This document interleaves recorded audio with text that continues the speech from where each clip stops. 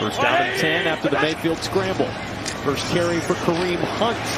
Trying to get outside, 2 missed tackles, and nearly a third. He's now shifting sides of the field, going to the more difficult side to kick on 3rd and 5. The handoff is to Kareem Hunt. He's got a first down and more, and he's pulled down at the 20-yard line by Jonathan Abram. Now that we've brought Grapple into the broadcast.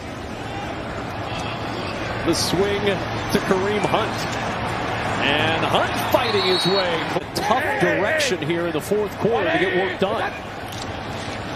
And on first down, it's Kareem Hunt. A little jump cut and a burst forward. Look at him dragging tacklers.